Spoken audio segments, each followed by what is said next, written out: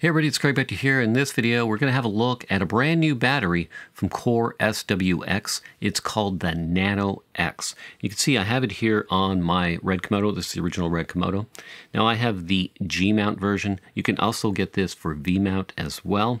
This one is the 98 version. You can also get it in 150. Now what I like about this is not only the size, it's super small and compact, but it's also lightweight. It's only 1.3 pounds. When I first saw it, I couldn't believe how small it is. It's 20% smaller than all of its competitors, according to Core SWX.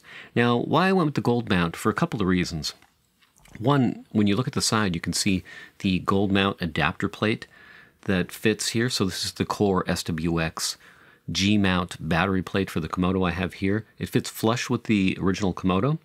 And then you can see how small this battery is. And then if you look at the bottom here too, you can see that I still have access to all of the ports on the Komodo, so it doesn't obstruct any of the ports. But also with this battery, I get a USB-C port so I can charge a laptop or a phone.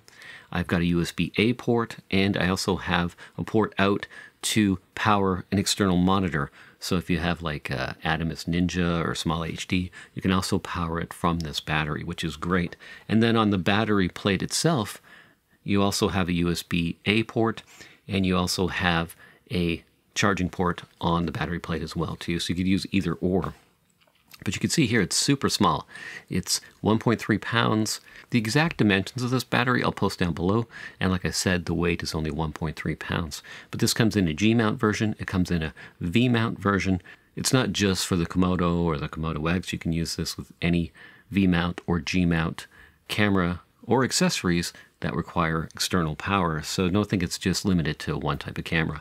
I'll post the links to this battery and the battery plate in the description box below for both the V mount and the G mount versions. So if you have any comments or questions about this new battery from Core SWX, the Nano X, just post them in the comments section below and I'll get back to you as soon as I can. All right, it's Craig back here. Thanks for watching. If you found this video helpful, hit that thumbs up button. Also, if you're not already a subscriber, hit that subscribe button. All right, thanks again for watching. I'll see you in the next video.